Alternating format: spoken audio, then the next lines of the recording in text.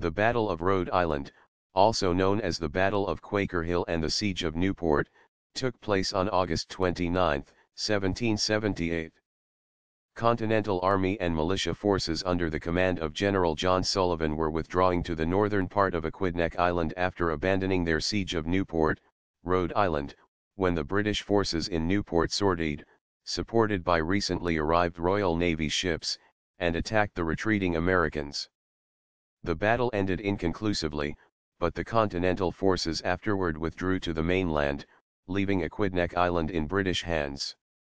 The battle took place in the aftermath of the first attempt at cooperation between French and American forces following France's entry into the war as an American ally. The operations against Newport were to have been made in conjunction with a French fleet and troops. These were frustrated in part by difficult relations between the commanders, and a storm that damaged both French and British fleets shortly before joint operations were to begin. The battle was also notable for the participation of the 1st Rhode Island Regiment.